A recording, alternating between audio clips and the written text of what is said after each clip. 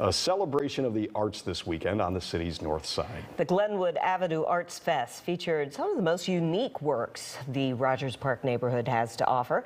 WGN's Sean Lewis has that story. Underneath the Morse red line, I played with a lot of Celtic knot designs. we find a world of culture, of community. How are you? And art. I have fun making this stuff.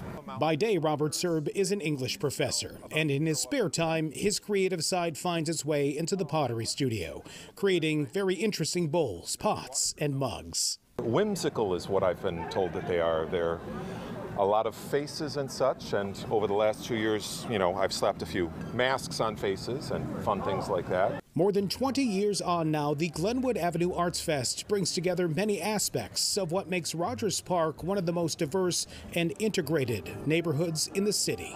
We've always wanted this to be a free festival, so we are still one of the only art festivals and neighborhood festivals that are open, no gates, no gate fees. These are community members who over years have organized themselves and put in so much free time because they love the community, and so this is a huge service, right? Alongside the music and the food, there are handmade clothes, candles, and crafts, including from the imagination of Catherine Blythe, using literature as her muse. When you close the book, Alice is coming down the rabbit hole. You have the tea party, and there's the Mad Hatter's hat. You have the chess game with the Queen of Hearts. I've got the little tiny cookie and bottle saying, "Drink me and eat me."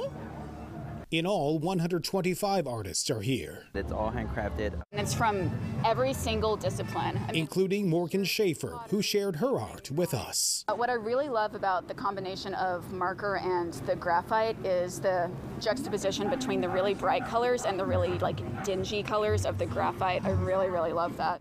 A love of art, of community, and a connection. Yeah, right, it's accessible. Lots of different things going on, lots of different kinds of people out. A different way to find beauty on a north side street through art. You can't always afford the original pieces that cost hundreds of dollars, and when you're able to scale down and you're still able to afford, something beautiful in your home, something that brightens your day a little bit, that's always really nice. In Rogers Park, Sean Lewis, WGN News.